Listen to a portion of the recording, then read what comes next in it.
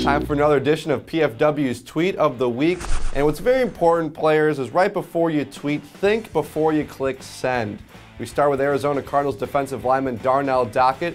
We talked about bringing his rocket into work and got people a little nervous that he was pulling a Gilbert Arenas, and then Darnell went on to talk about how he is registered to have a gun and the gun laws in Arizona.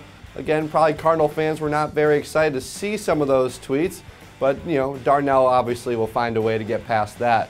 Dockett wasn't the only player who turned some heads with a couple tweets this week. It was Texans running back Arian Foster. Now, Foster and I have one thing in common. It's certainly not our 40-yard dash time. It's that a lot of people have also been asking me if they should draft Arian Foster in their fantasy leagues.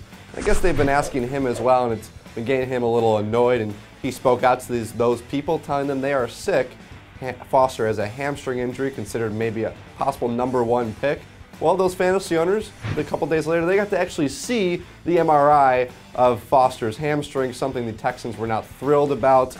We'll have to wait till week 1 to see what happens with Arian Foster if he's able to play, and I'm sure his fantasy owners will be very concerned whether he likes it or not.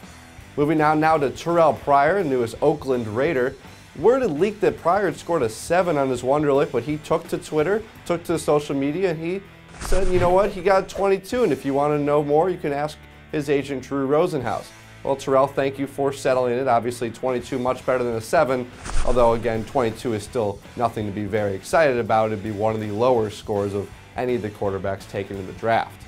Well, we're going to end with some lighthearted stuff from one of the best football player tweeters there is, Packers tight end Tom Crabtree. I'll just have to let this tweet speak for itself. While Crabtree is a great follow, I gotta say, the best Twitter to follow during the NFL season is us at Pro Football Weekly. You can also check us out at ProFootballWeekly.com.